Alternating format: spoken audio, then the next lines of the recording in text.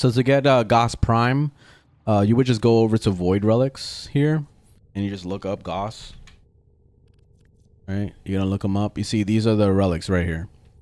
So the way that you would farm him is you'll press tab, at least on PC, and you'll see this list. This is gonna show you where these relics have a chance to drop.